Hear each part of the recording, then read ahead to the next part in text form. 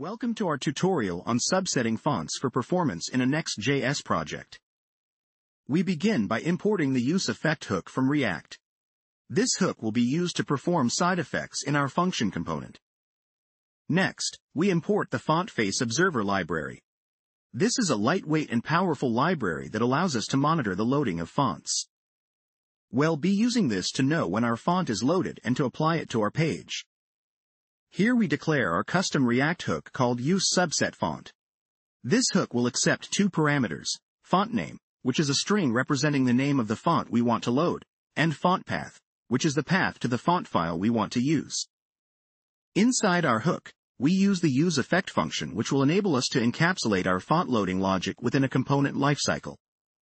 We instantiate a new FontFaceObserver object, passing in the font name. This instance will be used to watch for when the font becomes available. We then call the load method on our FontFaceObserver instance. This method returns a promise that resolves when the font is loaded and available for use. Once the font has successfully loaded, we add a class named fonts loaded to the root HTML element of the document. This can be used to apply styles conditionally only when the fonts have been loaded, ensuring a smooth appearance on the page. We also provide a catch block for the promise to handle any errors that might occur during the font loading process. If the font fails to load, an error message will be logged to the console. Next, we create a new link element. This element will be used to attach our font style sheet to the head of the document.